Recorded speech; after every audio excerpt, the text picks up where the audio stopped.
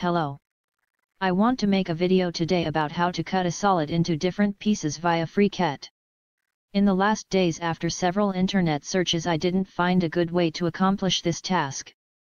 Therefore I have prepared a small test case to demonstrate how to do this. I have created a test object, which should be divided into two parts. The used FreeCAD version is 0.166703. At the beginning I go into the part design workbench and create a sketch on the selected face. Afterwards I create a circle which center is in the middle of the face.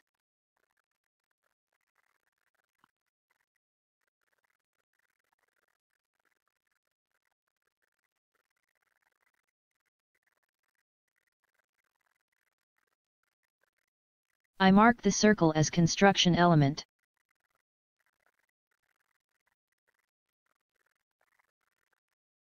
Then I draw a rectangle through the middle of the face which covers half of the test object.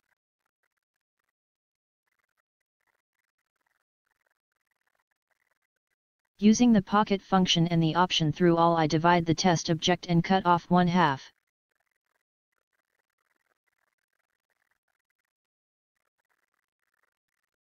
Then I make a simple copy of the remaining half and delete the pocket object afterwards.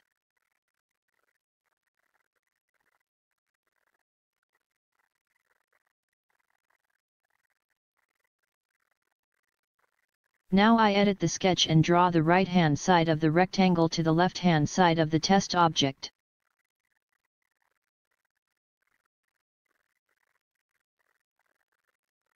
In calling the pocket function again, I cut off the other side of the test object.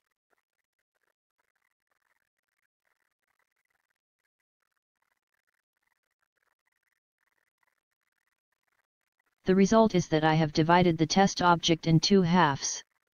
That was pretty easy, wasn't it?